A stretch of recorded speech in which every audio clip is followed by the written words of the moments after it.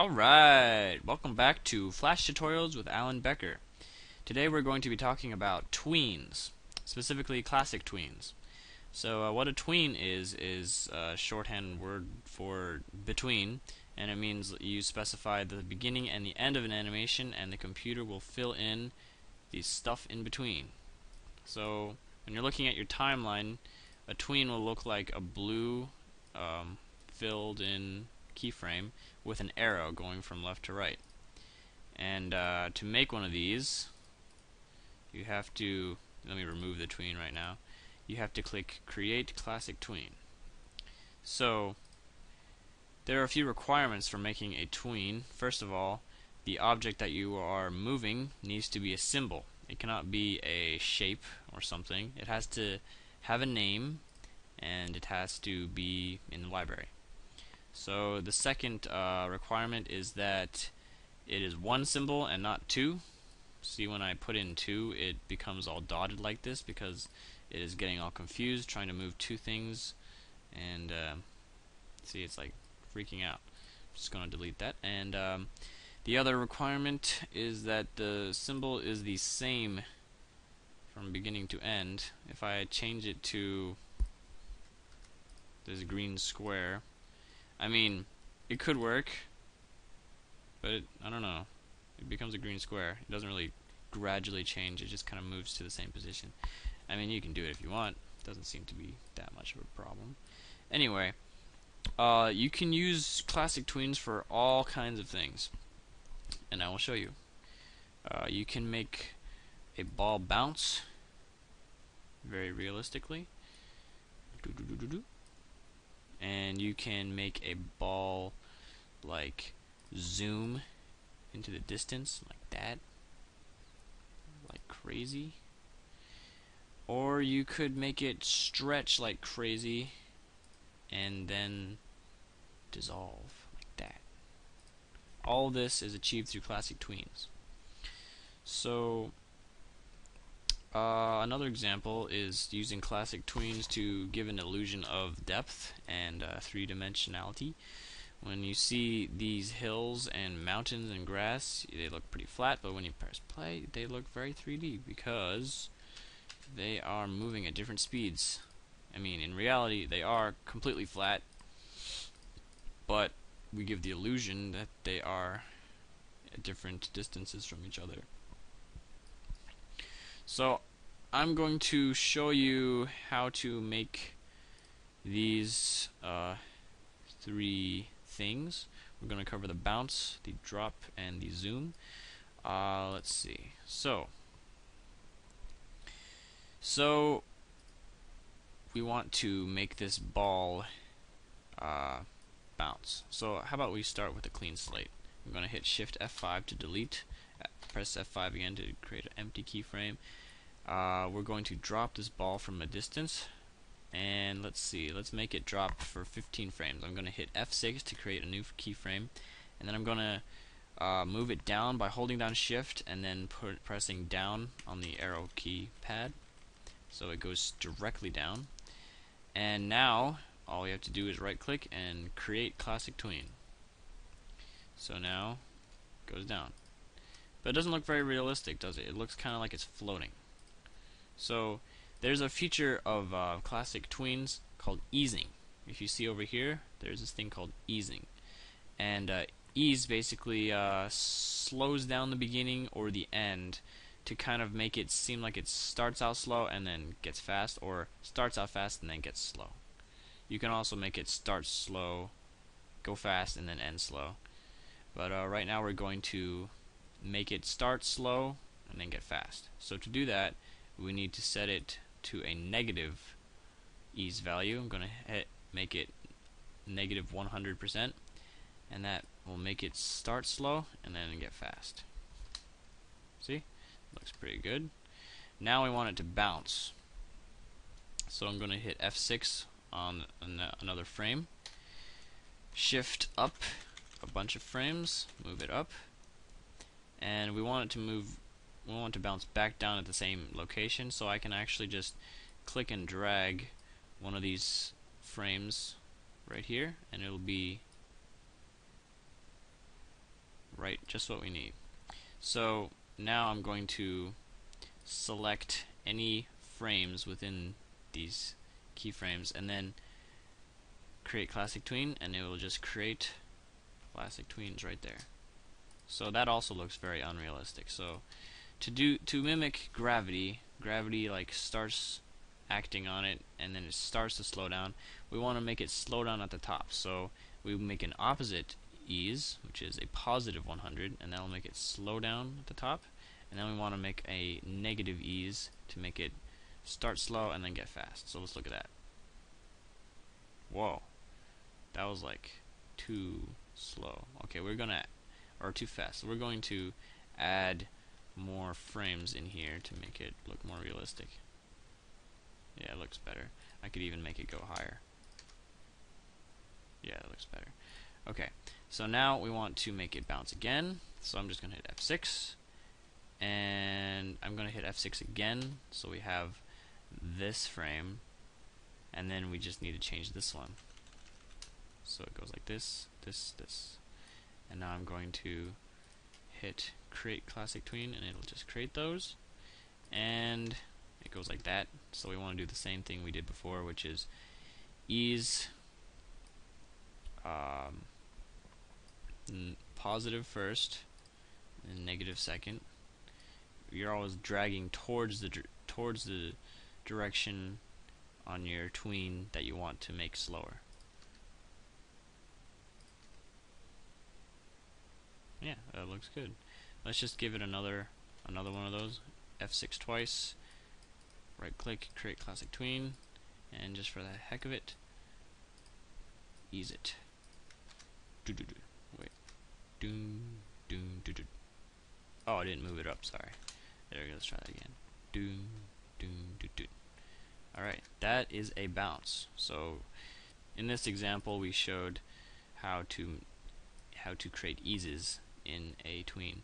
Let me show you a custom ease. So I want to make this ball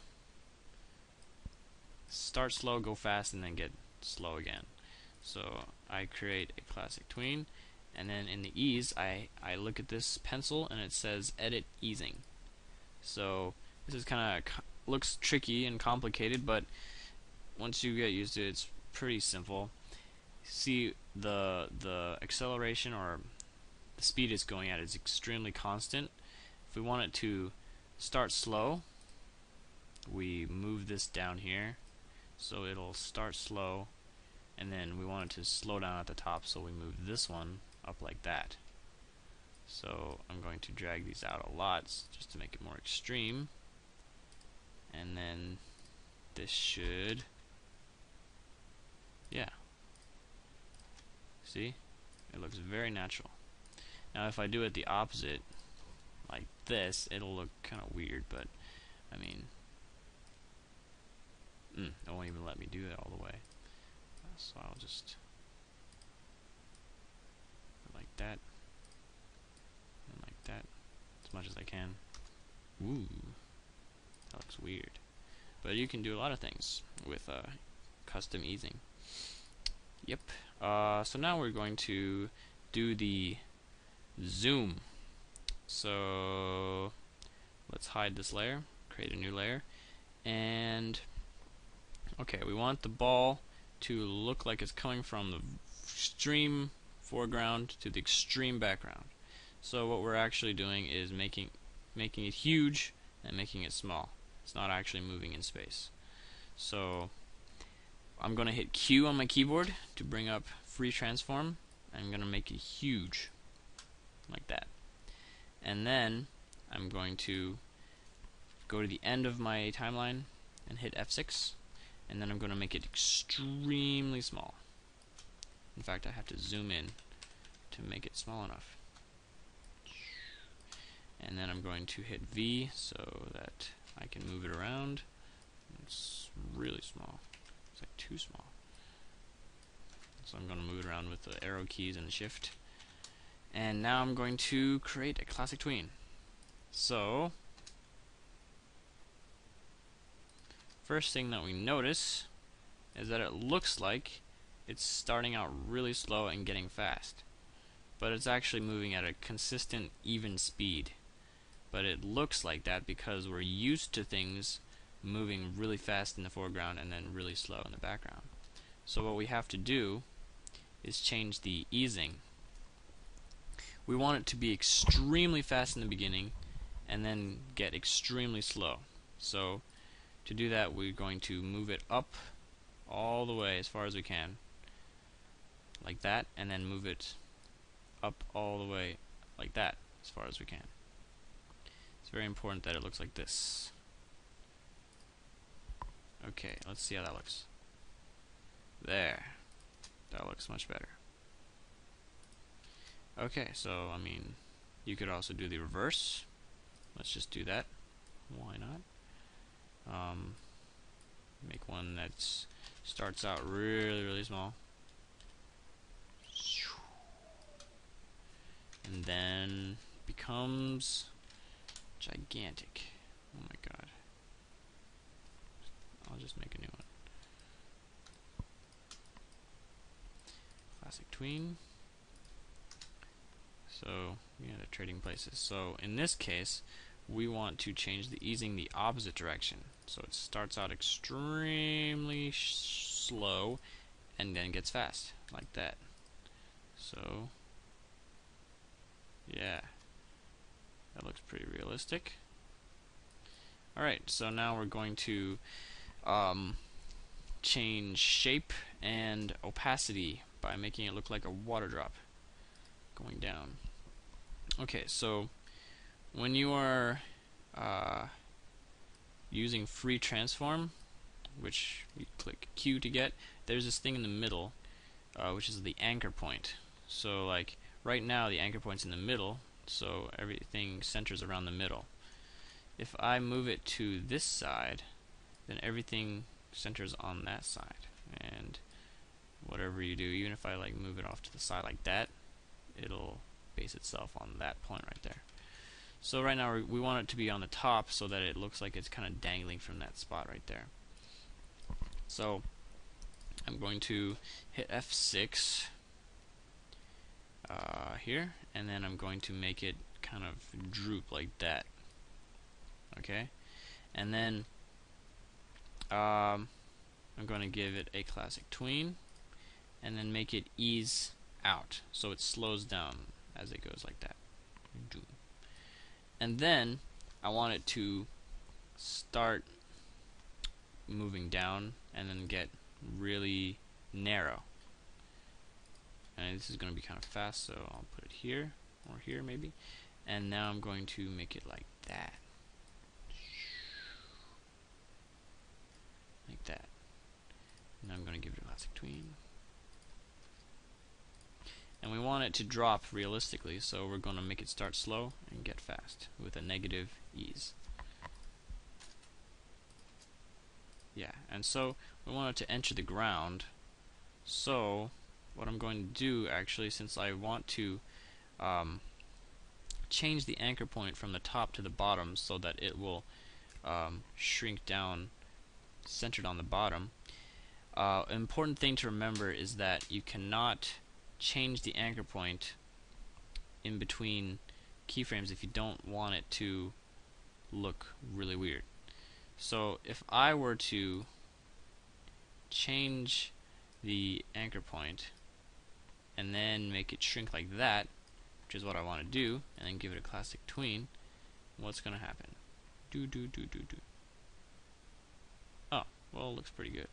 But you can see that the bottom it's starting to move a little bit off from where I want it to be. I want it to be higher up, but it's going a little bit too far down. So that was a bad example, but what I want to do to fix that is give it another frame, and in that frame we change the anchor point. So now, see, the bottom stays the same.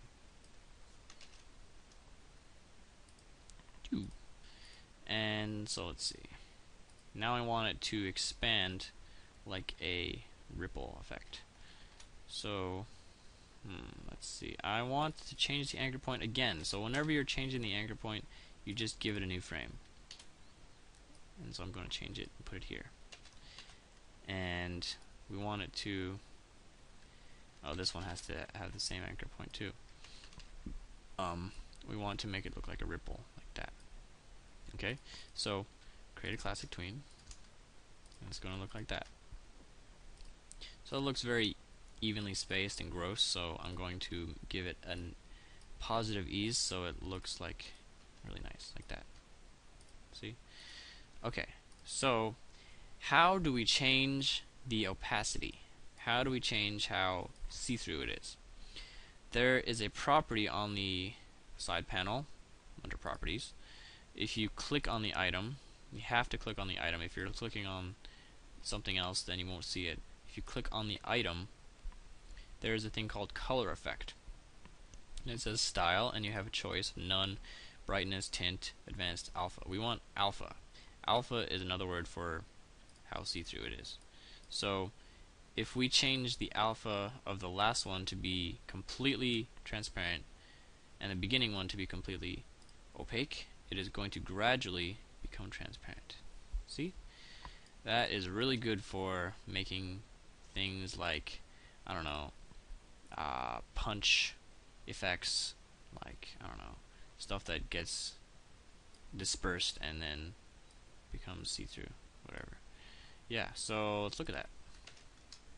Boing. Looks alright.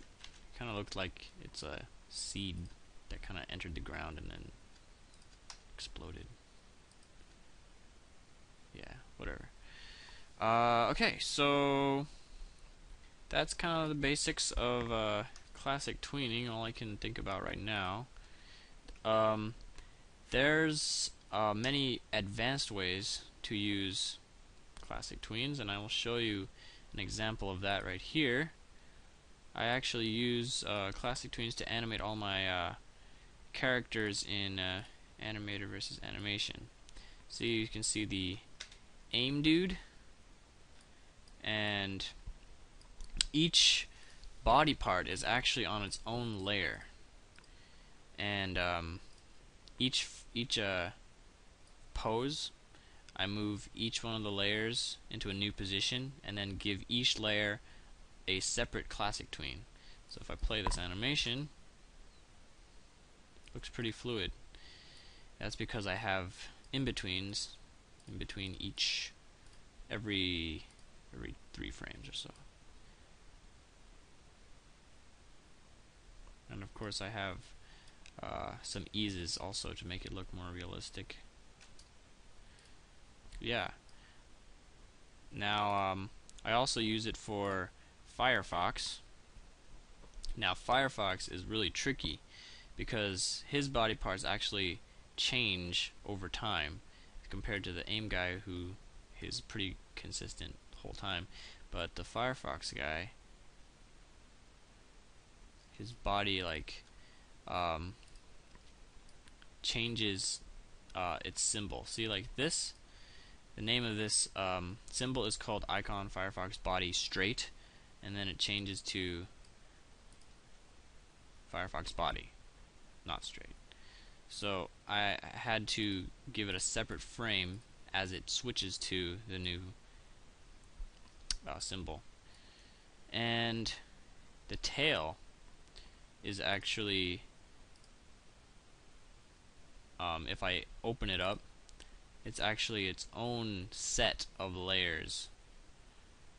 Each one of these little parts is a separate symbol on a separate layer, and it is inside an animation, so I can get out of this by hitting this. And so yeah, that's basically what I wanted to say about classic tweens. I recommend practicing making these things that I made and making them look really realistic. And stay tuned for more tutorials, and I will see you next time.